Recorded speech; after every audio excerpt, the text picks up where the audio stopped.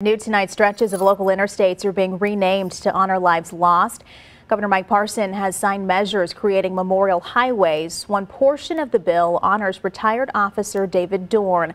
It stretches from I-70 to Shreve from I-70 from Shreve to Kings Highway as David Dorn Memorial Highway. A portion of 170 will also bear his name.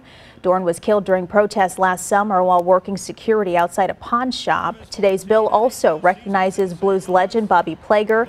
Interstate 64 from Jefferson to Tucker will now carry Plager's name.